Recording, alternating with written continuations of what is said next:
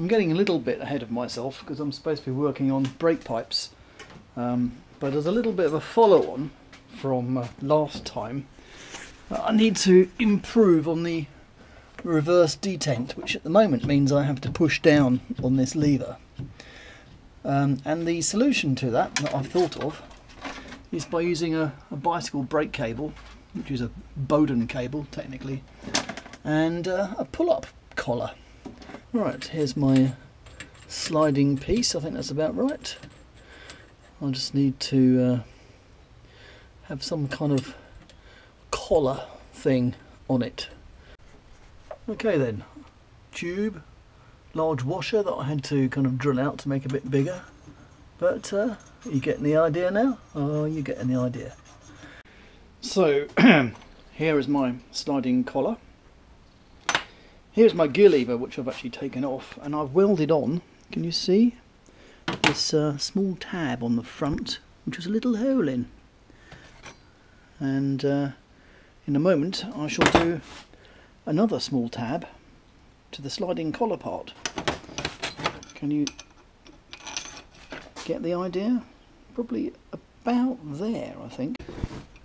So we now have this system whereby if I lift it up like that.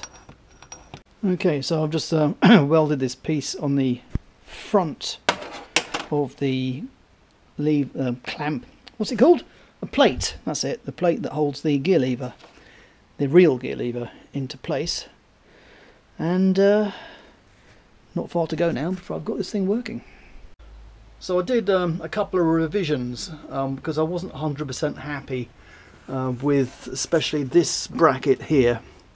As you might remember, there was a couple of washers in there as a spacer, and it was also very, very hard to get at due to the kind of huge size of the reversing light switch, which goes in that hole. So what I've done is I cut the bracket and stepped it back, so now there's no need for the spacer. In fact, I'll just take it off and show you what it looks like. I did do this before, but the camera was playing up. Hold on. To recap what I previously recorded, yes, I wasn't quite happy with that bracket because of two things. If you remember, these were forks rather than holes, and of course, as I've just mentioned, this step back or step that way wasn't there, resulting in me needing to use some washers as a spacer. So it now looks like that. Still got the asymmetric legs, fork legs, but it's also asymmetric that way with this step back as well. And it does appear to me that the reason why the gearbox is asymmetric at that point indeed is, you can see this little step here, because of the reversing light switch, which is quite huge. As well as that, I cut away here and here just to make it easier to get at, and especially on the reversing light switch side, that makes life quite a bit easier. Still a bit of a fiddle to get in though, to be honest, but it's a lot easier than it was.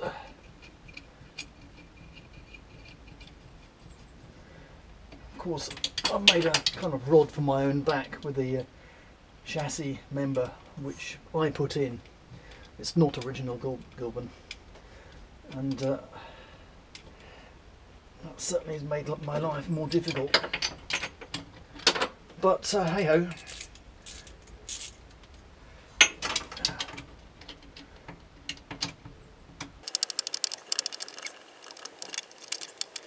I can even get a ring spanner on it now.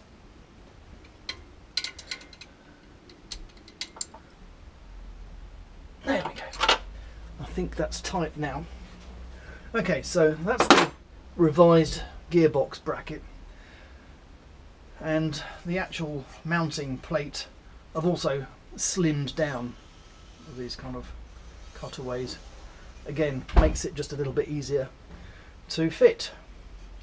And hopefully it all still goes back together as before. and because it's slimmed down, it actually goes through there more easily than it did. There's still a requirement for some spacing washers just here, which I had forgotten, so I need to find those washers. I can't explain the requirement for having a different height just there, but no matter. Ooh, almost forgot to put the reversing light switch in, which would have been a bit of a nuisance.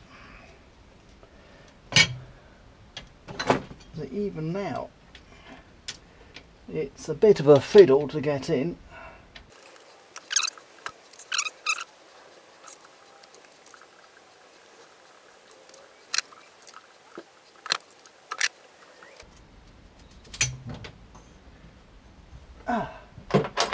Okay, well, there's a heck of a lot more clearance. Can you see that? A heck of a lot more clearance between that bolt and this reversing light switch now. Will it be enough to get a ring spanner on it?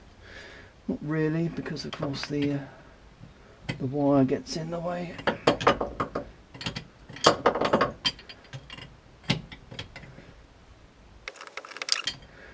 Just about do it.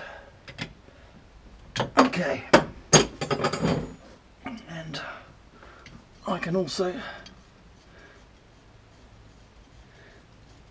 tighten up the other end, and then we'll be back to at least where I was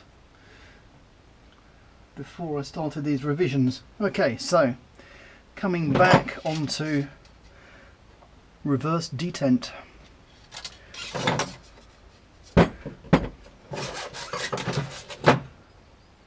So I originally put a tab on the edge of this lever retaining plate to hold one side of the Bowden cable, but then I realised, of course, I don't actually need an extra plate because I've already got this plate, so I just drilled a hole in it. So I just need to feed this through.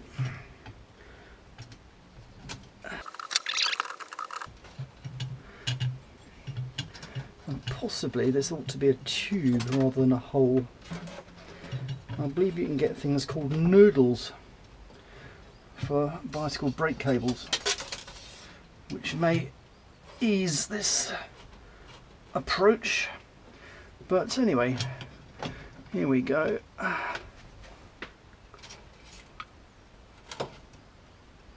So I just need to bolt all that back together again then.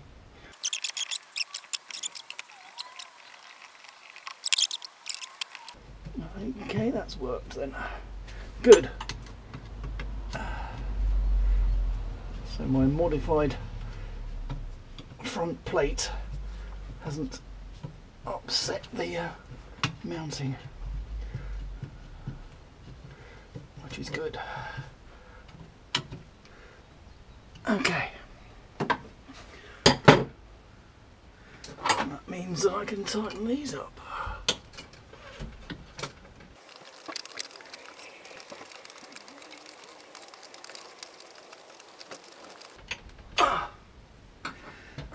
Okay, so that's my modification really. But the trick now will be to establish whether it actually works. Okay, so now feeding the outer, which is been trimmed, whereas the inner, as you can see, is way too long. And then we'll feed the inner through this little hole.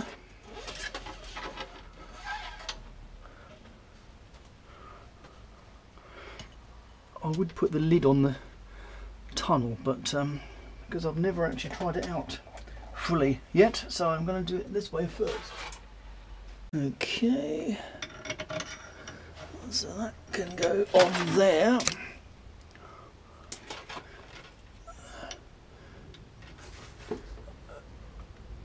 is a small hole in there.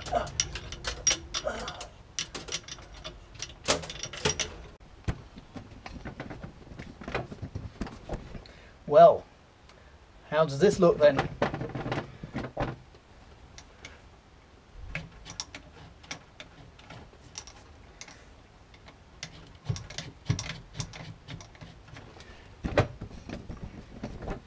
It's a little bit stiff,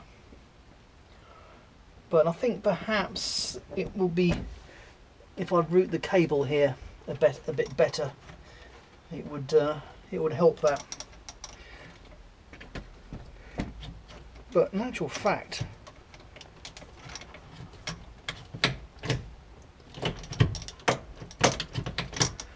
yeah, I mean, yeah, yeah. This is one of the best things I've come up with. No one else has come up with this, not that I've seen anyway.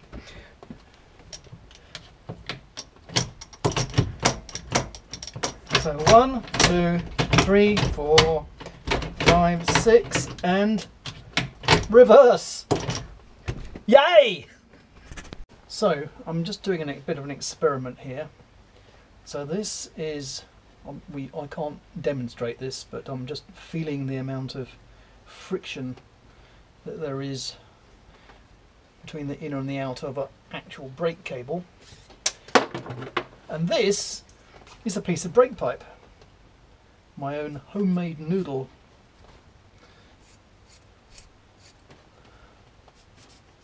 And there's not a lot in it, there really isn't. So this is giving me an idea for an improvement, a further improvement you might say. Well now, so I've made my own noodle out of brake pipe. Just fed the tube through a hole I drilled there, and this hole is now a bigger hole. Because the pipe is stiff, obviously this can't pull through.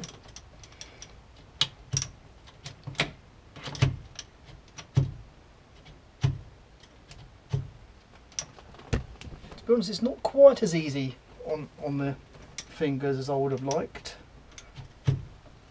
It's not too bad.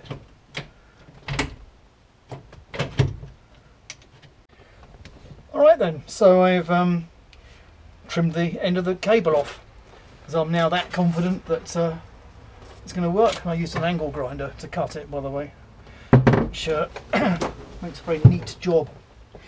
I'll show you the cut end. Yeah. Well, it's a neat job at this end anyway. Not as good as if it was welded. But anyway, yeah. So, how do we have it then? I did put a few drops of oil down the tube, and that does seem to have made a bit of difference actually.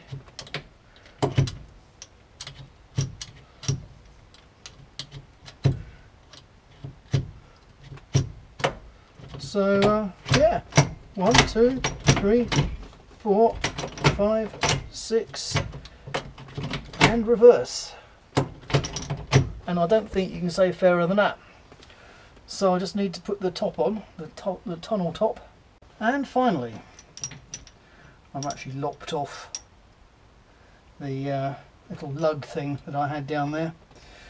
We have, and bear in mind there's no oil in this gearbox, 1, 2, 3, 4, 5, 6, and reverse.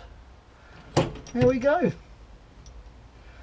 I could do with some kind of sleeving inside there.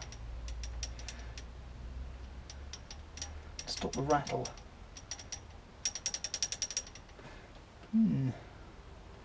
I know. Yeah, that did it. Couple of cable ties.